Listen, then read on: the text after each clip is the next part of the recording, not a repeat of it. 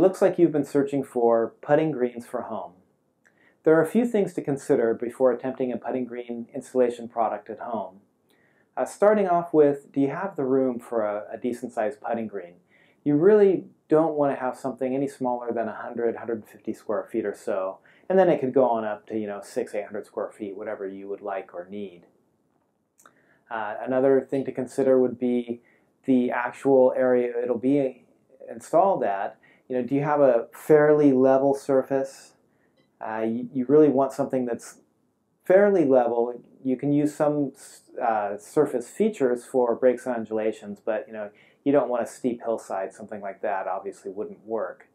If you don't have it level and flat, you're going to have to terrace or do something else to get it to that place so you can install a putting green. And finally, you need to choose a product.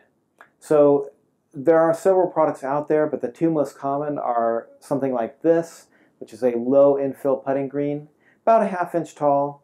Still needs a little bit of infill. This is more of a casual use backyard putting green, maybe for kids, sometimes adults, just all around. And then you have more of a professional grade putting green turf. This one is going to be adjustable speed. You're going to be able to chip to it from farther away. So if you have a larger backyard, this may be more appropriate. If you'd like more information for putting greens for home, click the link below.